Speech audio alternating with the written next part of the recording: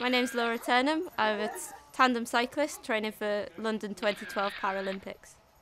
I got involved in my second year at uni. I'd always been sporty. I did athletics as a teenager, but I took a few years away from it when I started uni, as I wanted to enjoy myself at uni.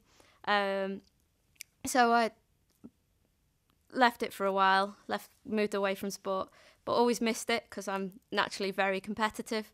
So in my second year, I was talking to a friend and she told me I should get back involved in sport, so I did.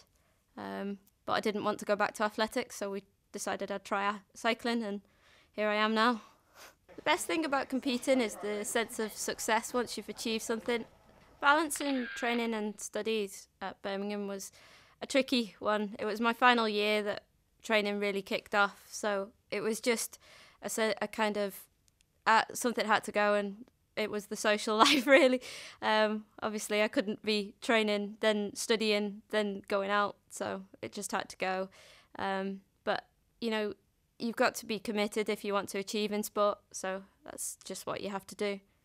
Birmingham supported me by giving me a sports scholarship in my final year, which gave me access to nutritional advice and physiologist advice, things like that. Allowed me to use the sports science lab for training, so it gave me more chance to become a better athlete.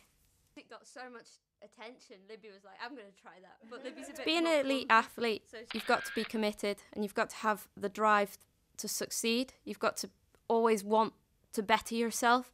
So you've got to always be pushing the boundaries and be a bit mental.